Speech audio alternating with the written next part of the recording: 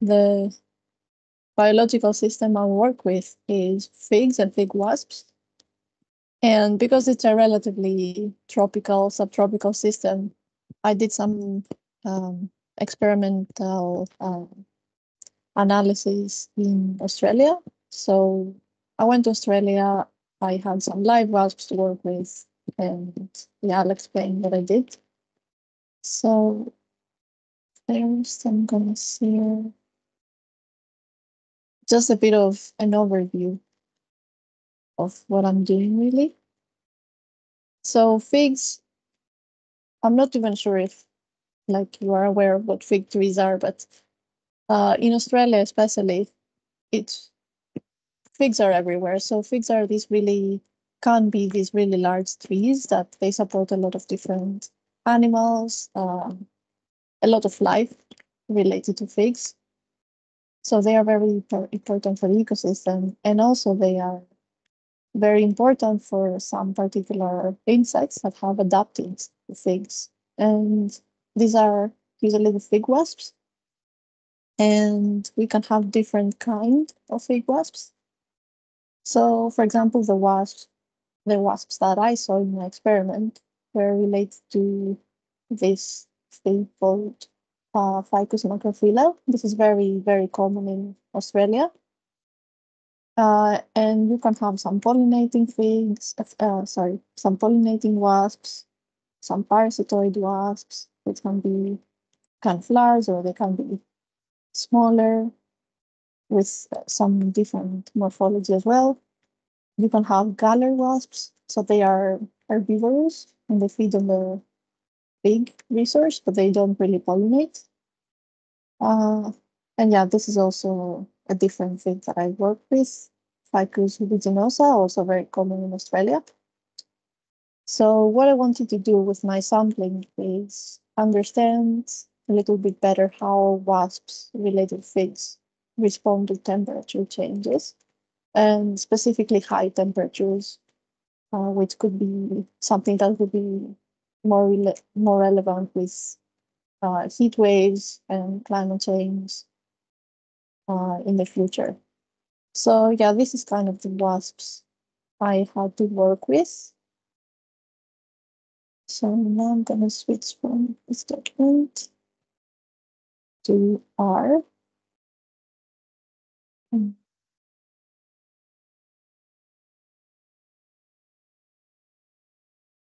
And this is also just a very quick mention that I made the map in R to show where my sampling was based.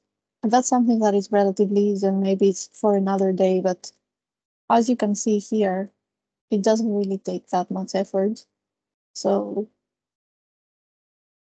yeah, not that many lines of code to produce a map like this. It's a very simple map, but yeah. So my sampling was done in Brisbane, so on the east of Australia. And I'm going to explain a little bit my experiment now. So what I was doing is I was collecting figs and I let the figs in a container so that wasps can start emerging, because all the wasps I showed you before that are related to the figs, they are born inside the fig. So if you have the fig, then eventually wasps will start emerging after a few hours. So I collected some figs and then I brought them to the lab, and when wasps started to emerge, then I would expose them to either of three temperature treatments. So I would either expose them to 39 degrees, 41 degrees, or 43 degrees. So one wasp would either be in either of these treatments. And this wasp could be either pollinator, it could be a galler, or it could be a parasitoid. And this experiment lasted for 2.5 hours. So what I wanted to see was what happened at the end of the experiment. If the wasp was alive, then I recorded 1. And if the wasp was dead at the end of the experiment, then I recorded a 0. So a little bit about. I hope you can see my R screen. Okay. Uh, so this plot here shows how my wasps were distributed in the figs that I collected. So every circle is a different fig, and then the colors represent different functional groups of wasps emerged from this fig. So yeah, as you might be able to tell, pollinators and small parasitoids were more frequently encountered, and then large scalars and large parasitoids were also encountered, but not as frequently. So, as I said, those wasps were exposed to either one of the treatments. So, at the end of the experiment, each wasp could either be alive or dead. So, before we do the model, I'm going to show you what the data look like. So, this is what happened basically at the end of my experiment. At 39 degrees, here I have separated the two species of trees that I collected figs from. At the start of my experiment, at 39 degrees, which was my lowest experiment, most wasps of either fig species were found alive. And this is true for all groups. Pollinators, gallers, parasitoids, most of them are alive at the end of my experiment. Then at 41 degrees, things start changing significantly, at least to what our eyes can see. Almost half the wasps are found alive and half of the wasps are found dead. So here I say inactive, but realistically, they were probably dead if they were not moving. This is when I recorded that they are inactive. They were probably dead. While if they were moving, they were active and alive. So at 41 degrees, there is a bit of response. Almost half the wasps are alive, half are dead, and then it's really hard to understand based on just looking at the data alone how the different functional groups have responded to this temperature. And then at 43 degrees, we see a bigger change. Less wasps are now alive. And if we also see a bit more carefully, we see that very few pollinators are alive. And this is only true for pollinators coming from one fig host. So this is what my data looked like. This is what my observations were. So now I want to test this and see statistically whether. Sotiria, before you move from this figure, Yes. I'm just conscious that maybe some people haven't encountered the fig and the wasp as a model system yet. And I wondered if you could say a little bit about just a little bit more about this ecosystem of wasp species that live in and around the diverse species of figs.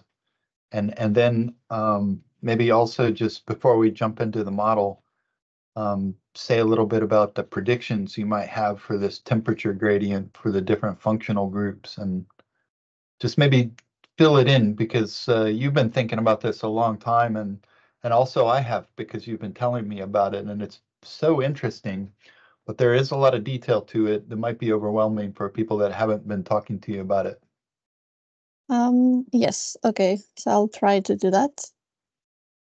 So all of these fig wasps that I encountered are basically related, or most are related. They are from the same family of wasps, and they have all co-evolved with the fig, with the fig plants.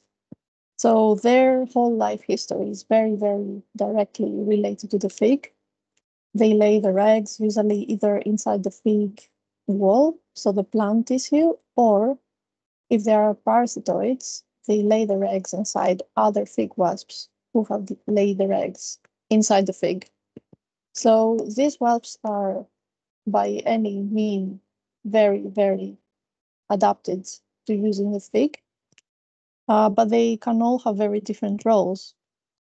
The pollinators are very specialized and they spend the majority of their lives inside the fig.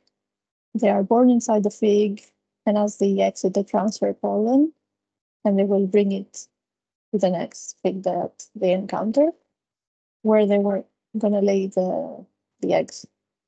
So the pollinators are very, very much adapted to the fig. They have a very short lifespan. They only live, as adults, they only live a couple of days outside the fig.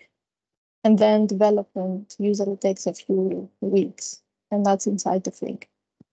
While for the non-pollinating wasps, so the parasitoids and the gallers, they tend to live a bit longer as adults outside the fig. So they have slightly different life history. But yeah, still they do require the fig as a resource. And yeah, ecologically also they are different and they have different effects to the pollinators, let's say, because the gallers, they compete indirectly with the pollinators. They compete for resource because each fig can only host, let's say, a number of wasps. So the gallers, they lay their eggs inside the fig, just like the pollinators, but they do not pollinate. So they are indirectly competing for resource with the pollinators, while the parasitoids, they directly affect the pollinators because they can be parasitoids of the pollinators themselves. So yeah, they do have different ecological roles. And what I was trying to understand with my experiment is that, okay, we know that as temperatures increase, as temperatures increase, all insects usually live shorter lives. So I was particularly interested in knowing whether the pollinators are affected any more or less than the non-pollinators. Because even for an experiment like mine, which it only lasted for 2.5 hours, for a pollinator that only lives 1 or 2 days, this can be a big part of its life. And temperatures at 41 degrees or 43 degrees are not really unheard of in Brisbane. They usually happen during heat waves. It's not something that happens all the time, but it is realistic, especially for the future with more heat waves lasting longer and being frequent. So yeah, I was interested in knowing whether pollinators have this response to temperature in the first place, and whether it is different for the different groups because they have different roles. And also they can affect the mutualism with the figs, because if the pollinators are affected negatively, then the figs are also affected negatively because their pollinators are suddenly in a disadvantage compared to the parasitoids or the gallers, for example. So yeah, I thought it would be interesting to see the effect of the temperature itself, but also whether there are differences between the different groups. Is that more or less enough, you think? Yeah, that fills in all the gaps. Thank you. All right. So now to the model. So my response variable would be the status of each wasp at the end of the experiment. So either alive or dead, so 0, 1 or 0. And then for the predictors, I have the temperature, which is one frequent. And then I have the group, which each wasp belongs to. And my group is separated by host and functional group. So in my data set, I have separated all pollinators from one host species, from the other host, and same for the small parasitoids.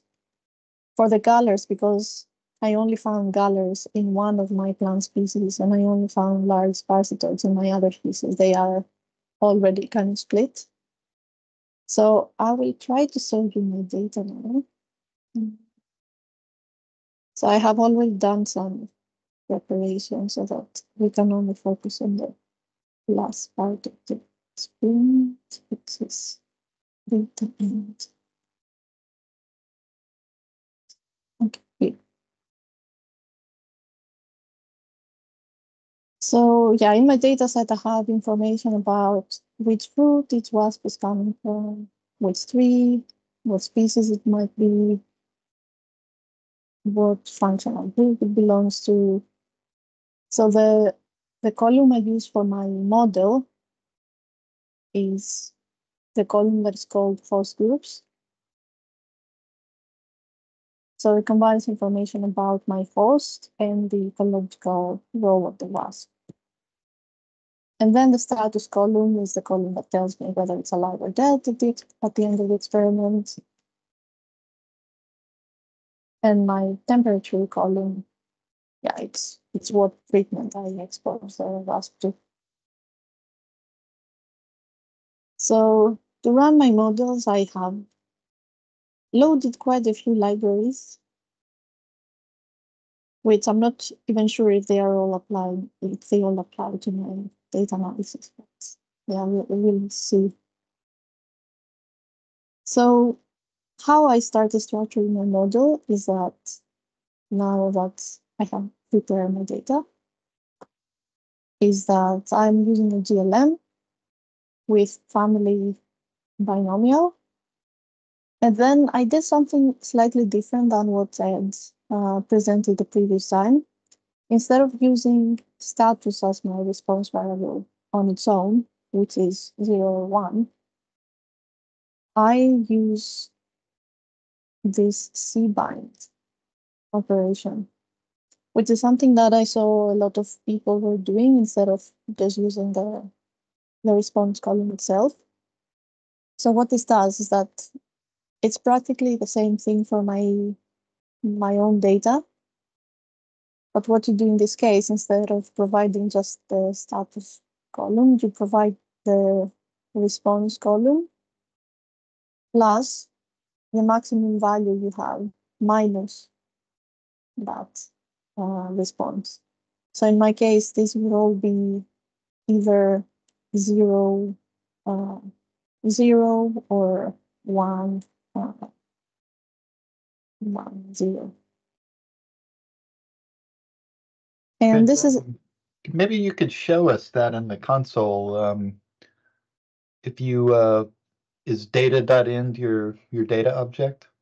yes. If you down in the console will type the function name attach, ATTACH, open bracket, data.end.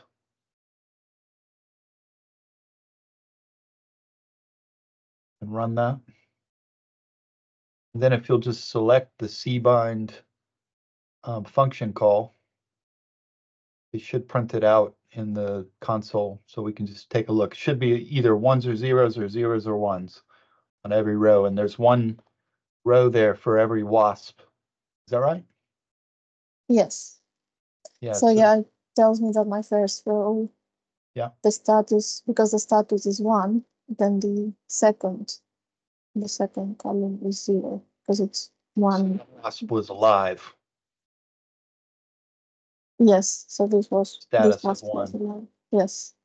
We went through this a few weeks ago, and this is one of the weird things about binomial regression is that as your dependent variable, you can either submit it like this, or if your data are just zeros or ones, you can just leave it at zeros and ones, which I think would work for your data, but it works this way as well. I just wanted to show everybody what it looked like for the data. Yeah. Yeah. And it should be the same, but yeah, for now I keep this.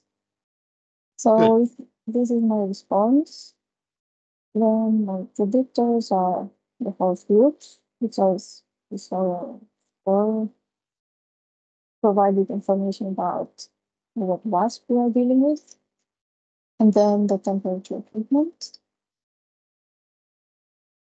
So these are the things that I'm really interested in. But then there is something else. There is the fruit, because as I showed you before, these wasps are not really coming from individual figs, so they're not completely independent. And I don't really have that many fruits either. So the way I have done this here is to just add the fruit as a fixed effect. However, I could also put it as a random effect. And that's something we were discussing also with Ed. And in my case, because of how I think it is because of how my data are structured, I couldn't really run the random effect model. So for now, I'll just run the normal model to see what happens. So we run the model, no errors for now. That's good. And then I tried a few more models to see if anything else is better than my first idea. So this model here did not work for me, so I'm going to skip this. But the next model I tried to build is very similar to the first one, but this time I choose not to include fruit as a fixed effect and just focus on the things that I'm really interested in. So I can also run this model. And I tried to run a model with only the interaction between my two fixed effects, but I don't think this is a good idea. So maybe for now I'm going to run it, but I don't think it was a good idea anyway. And then in my final model, what I thought maybe I could try is that instead of using the host groups, as I showed you before, I use the guild column. So this one has similar information, but this time wasps from different hosts will have the same guild. So it has less information about the wasp, and it groups together wasps from the different hosts. So I run this model anyway to see which one would be better. And then in order to compare my models, I chose to go with the AIC criterion. So this information criterion is something computational that I don't completely understand, but the lower it is, usually the better it is for us. So I calculate the AIC from all my models.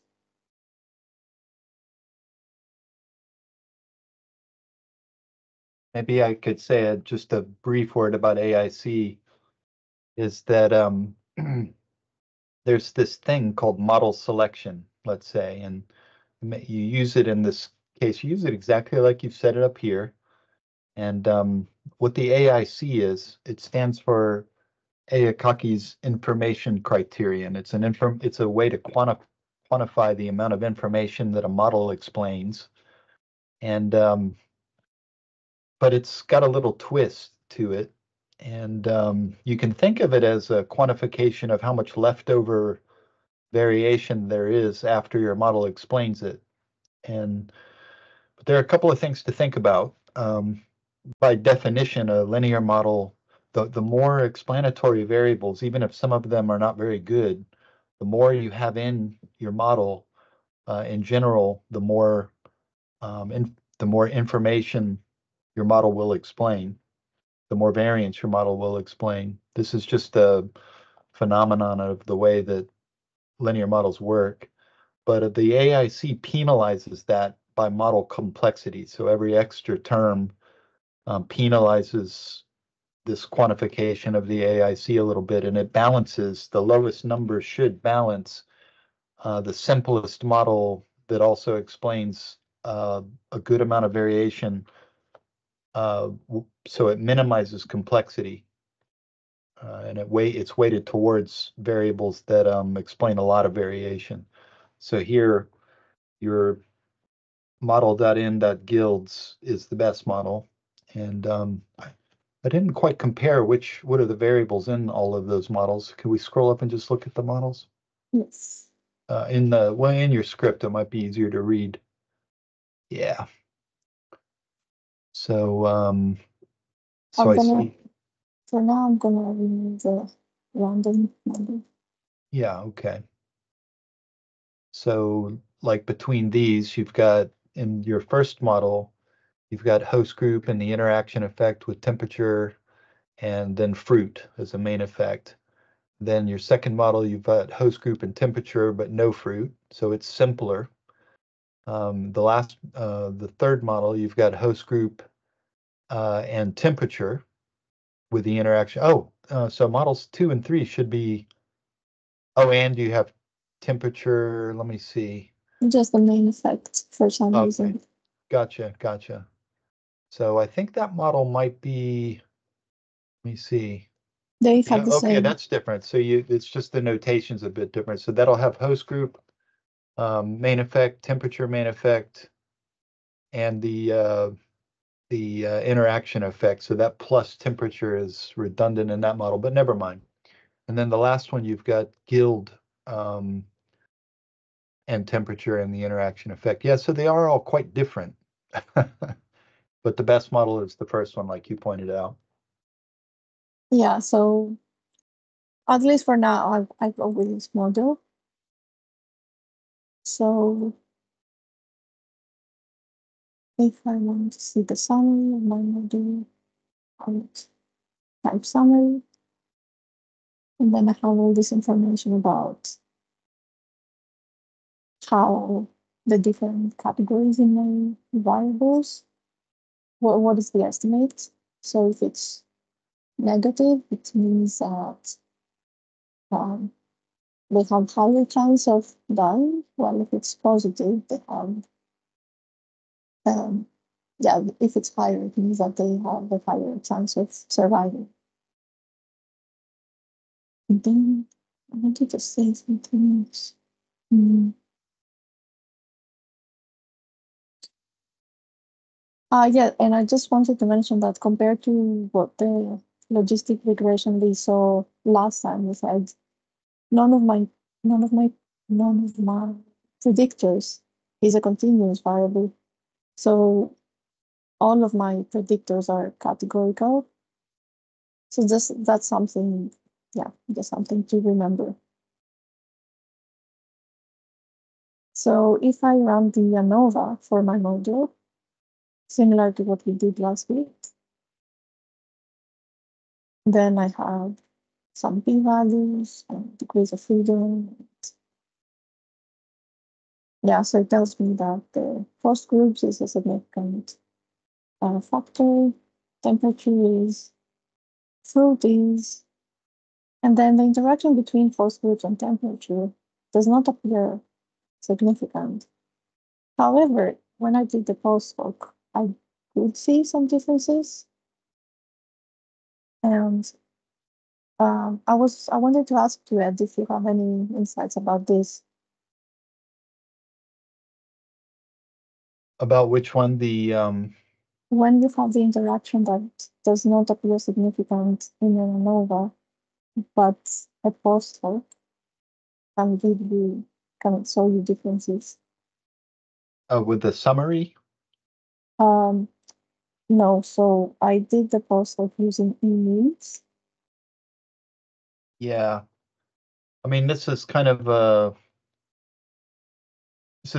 thing where what you're asking with the interaction effect, the specific statistical question is whether or not the um, let's say the temperature reaction, the temperature response is different for each of the host groups, or are the lines parallel?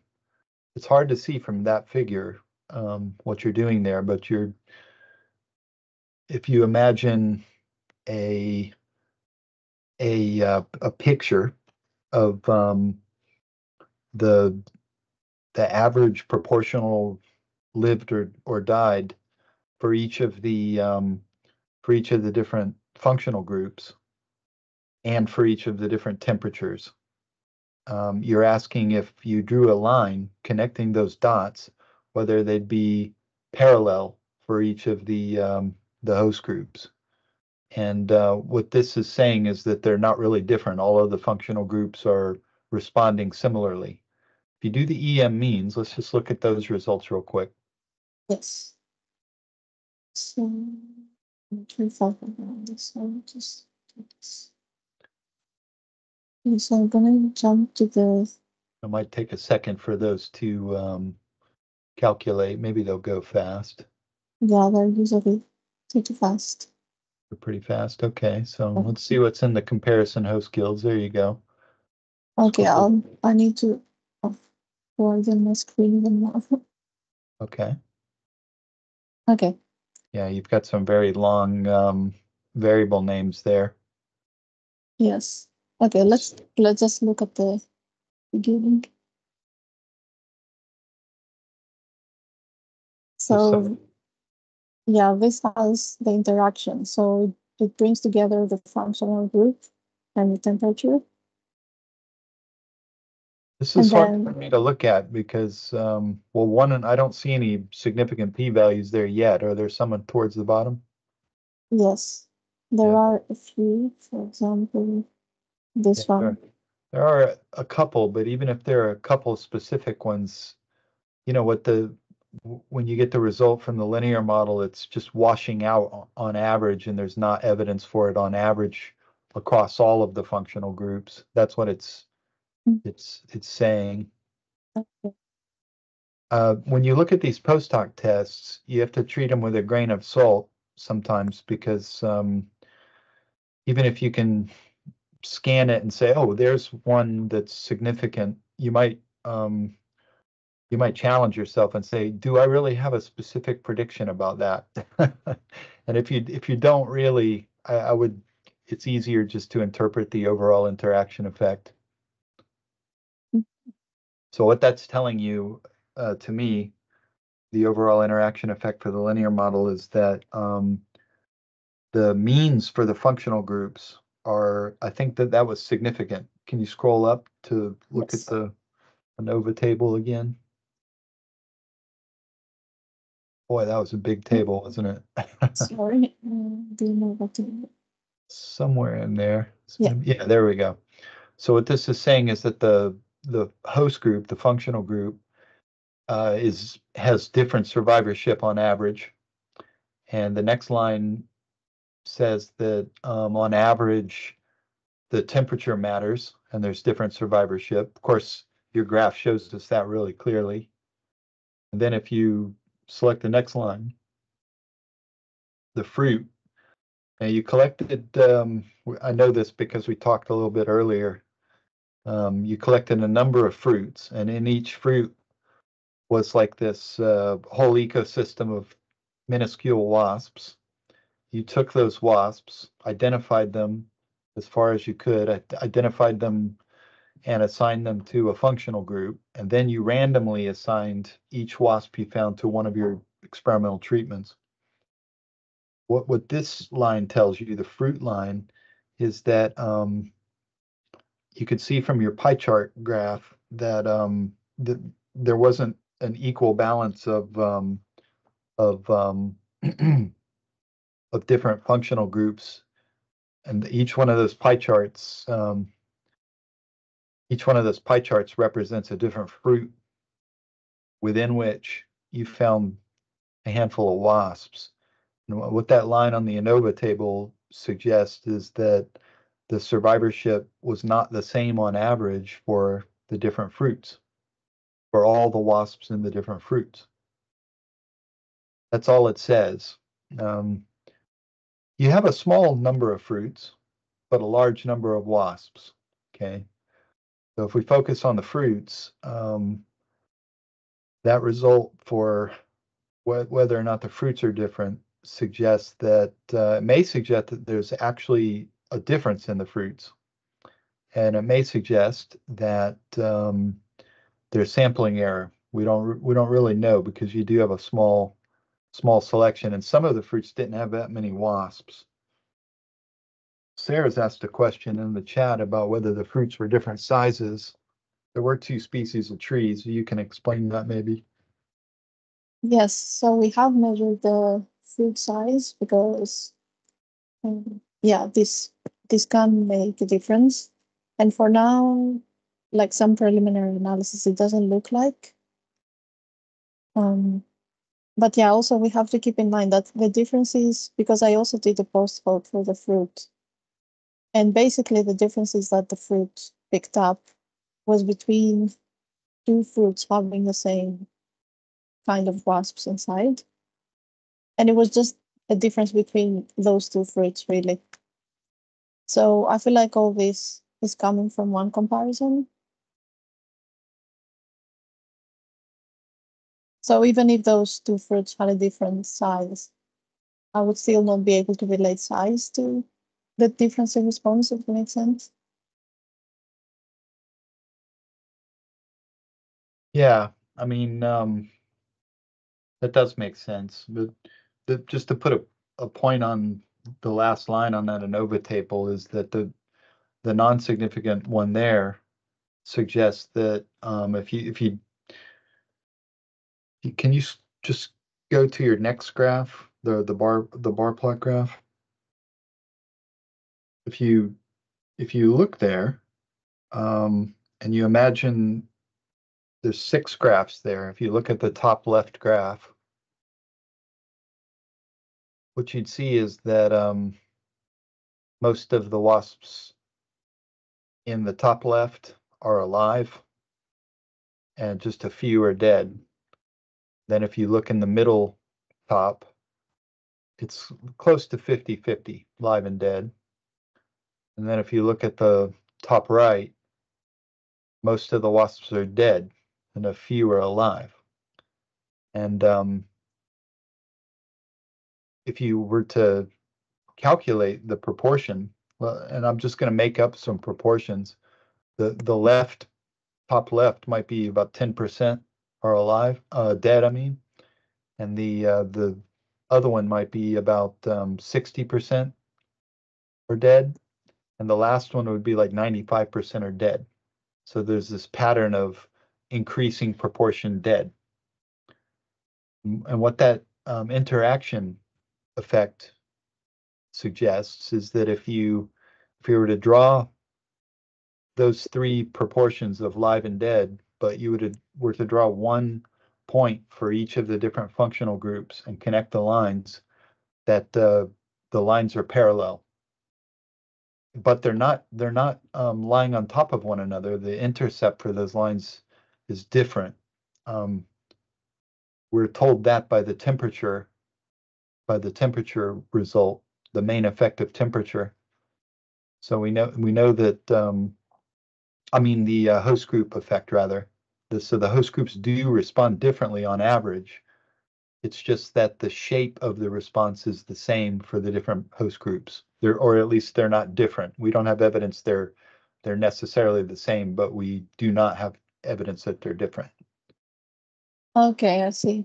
So basically, because the temperature effect is so big, to notice any further differences in this proportional, you will need either more sampling or even a more important effect of the interaction. Yeah, I mean, I think that the one little effect that we saw, or maybe there's more than one, on the post hoc tests, comparing all the possible different means. I just noticed that some of your numbers are quite small for the live versus the dead state. And yeah, you probably won't have very big statistical power, but it may also be that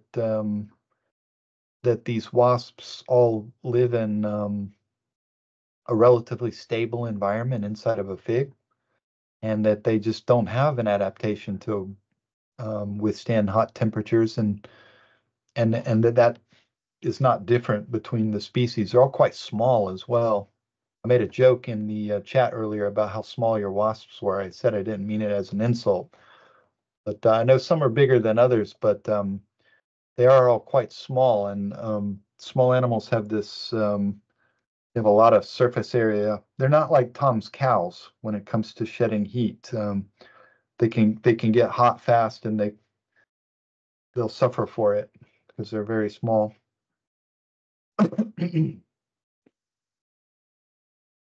Yeah.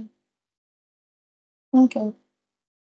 Yeah, thanks, Fred. I think I have a better understanding now about like the interaction and how the posthoc is related to this. So after the ANOVA, I also calculated the R square, like using Ed's method. So as we did it last week and as it is in the tutorial. But I also calculated something some other people do, which is McFadden's pseudo R square. So to calculate this, we need the deviance and the null deviance from your model. So this can be, you can do this like, I don't need to type the values, because if I just use this with and then the summary of my model, then it's going to be calculated. And this tells me a slightly different number. So yeah, I'm not sure which one I would present, really. Do you have any thoughts, Ed, about which one could be better? Or Yeah, this is an active area of research, actually, and the differences between these estimates of R squared have to do with assumptions about the covariance, or um, especially if you have unbalanced data, maybe it handles the way that unbalanced data are weighted. So the pseudo R squared, I'd have to look at the citation. Nagelkirk's is one that I have used myself in my own research. But this is just an estimate, and around this estimate is an error. And to me, 52% or 68% are not all that different. So you're explaining a pretty good amount of variance with what you've got there. There is a thing I wanted to caution you on. You were probably going to swing back around to this. We talked about it earlier, and that's the fact that can you just run line 125 again so we have a fresh view of the ANOVA table? I have just up here. Yeah, there it is. So one of the things is that there's this classic paper. I've mentioned it in here before. It's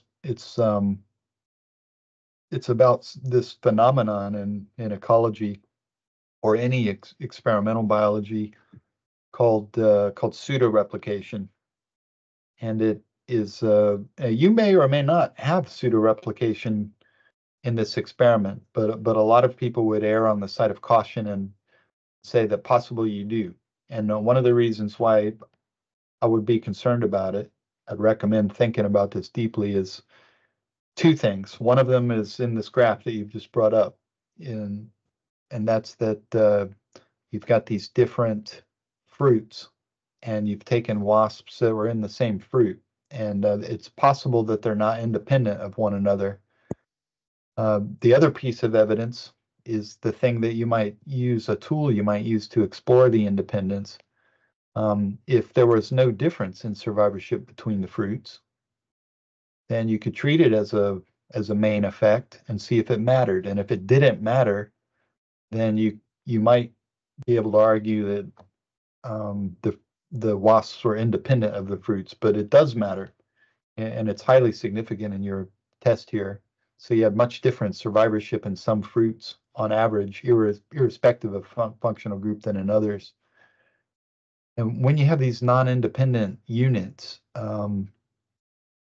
they one of the assumptions we make is that each individual observation is independent. And we know that's not true for this, just because of that line that says fruit matters.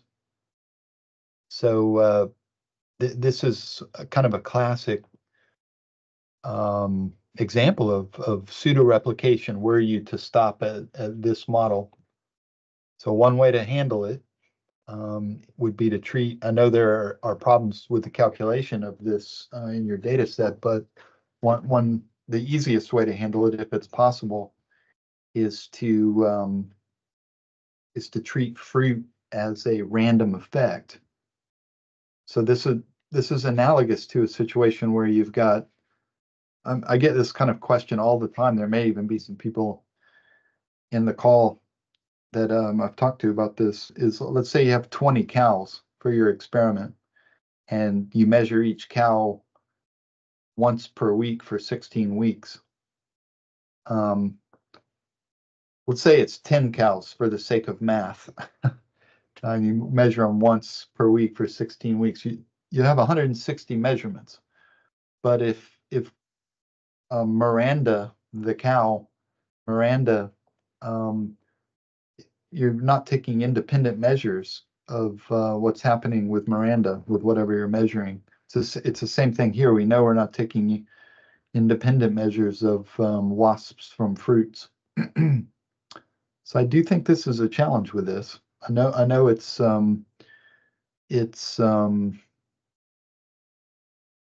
know it may not be possible because you have an unbalanced data set too, and some of the fruits you can just see on your pie charts. Now, just the thought, I've got to spit it out. It's like a fruit pie chart. Some of them one of them you only have 3 wasps, and then some of them you have well over 50. So quite a large range, and it's unbalanced because of that. And also some of them, even though you have 4 functional groups, I don't see any that actually any one fruit that has all 4 functional groups. So they're also unbalanced in that, and it's because of those different kinds of imbalance that that it's probably having trouble running. There are other ways to get around it. They won't be satisfying to you, but I'll say them anyway. One way to get around it would be just to explore the problem. It probably wouldn't be a satisfying penultimate or ultimate solution, but you could average the survivorship for wasps within each fruit for each of the guilds. Now you could do that, and that would get around the problem of pseudo replication. So it would affect the degrees of freedom, and you'd have to make certain assumptions for that too. But that would be probably something to try, and that probably would run, and then you'd be able to avoid the more complicated math behind the mixed effects model. Yeah, I actually did try to run this. The problem in this case is that because I group all wasps together that come from the same fruit if they are from the same functional group. So in case, for example, for the first fig, U2, MA1, 6 wasps that are small parasitoids, I would group the response and take the average, and then I would do the same for the 58 pollinators. Yeah. The problem in this case is that I have very few data for some groups. Yeah. It's a hard problem. It'd be hard to get around that. You could reduce this problem down to a chi-square kind of problem.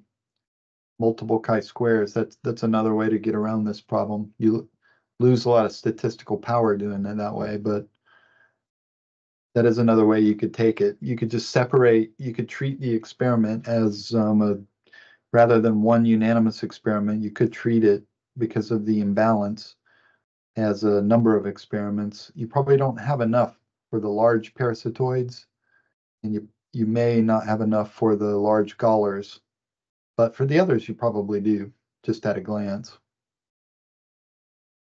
Yeah, that's something that was also coming to my head, that eventually I can start dropping. But then if I start dropping those groups, then immediately I have 1, 2, 3, 4, 5, 6 or more, like at least 6 less fruits than I have, which is 1/3 of my fruits. So Yeah. yeah, I don't know. true. It's true, but if those fruits are ones causing the trouble, because you have so few wasps from those few fruits anyway, that may be the solution to your problem. I think it's worth trying, dumping them and not looking back and seeing what comes out. Yeah, possibly.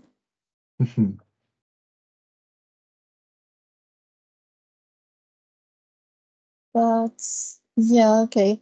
Yeah. And okay, we kind of saw the crosswalk here using E means and LS means. LS means is supposed to be better if your actual measurements is not, it's like a logistic kind of model, then people say it's better to use the LS means instead of the E means. Eventually they run kind of with the same base, those two packages. But yeah, if I wanted to calculate the post-hoc in every combination, for example, let's have a look at which ones. Yeah, let's see the simplest case, which is the temperature, just to see how the post-hoc looks like. I think we can try to do that. So yeah, the highlighted text is going to compare from my model that I provide here and with the effect, fixed effect I provide here. It's going to make a table that it's going to show the comparisons. So then I make this a data frame because I think I need it for later, but it's not important. And then I print it, and then I get the contrast between my three treatments. And I can tell like my p-values are significant in every comparison because yeah, the temperature, each step has a different effect. So all comparisons were eventually significant. So using these LS means or the E means, you can either do a post hoc using a fixed effect, or you can also test the interaction.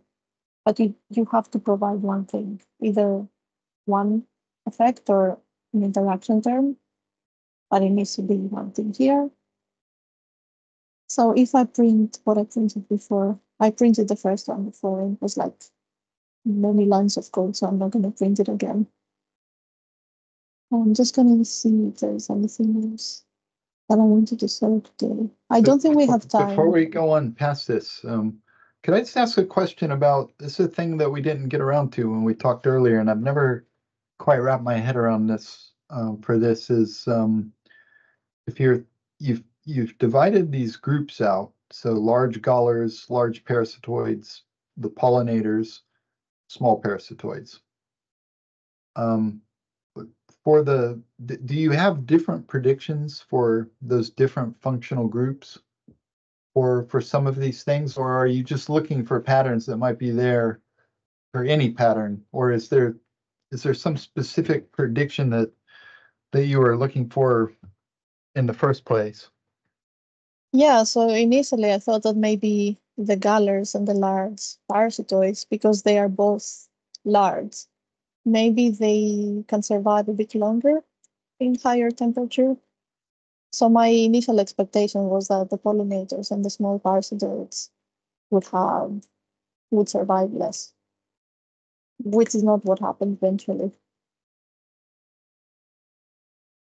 Okay, and but you've compared the post hoc means for all of these other things too, like the fruits and the the um the guilds, the fruits, the host groups, and all possible combinations. And was it just that you're really wanting to look in extreme detail at every possible thing, or are some of those more interesting to you than others?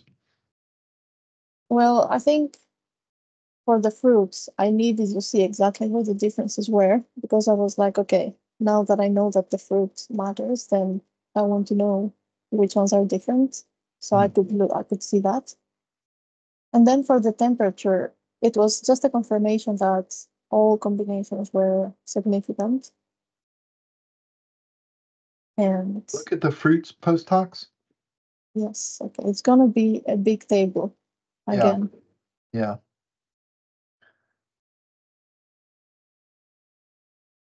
Maybe another way to look at the fruit post hocs would be just to summarize the average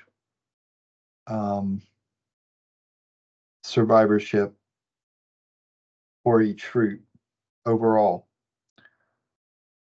Because then you could just visually compare the heights of those bars. Ah, yes, yes. I think I've done this, and yeah, these results were quite similar, I think. So yeah, I think the first line is basically where most of things happen. Oh, sorry.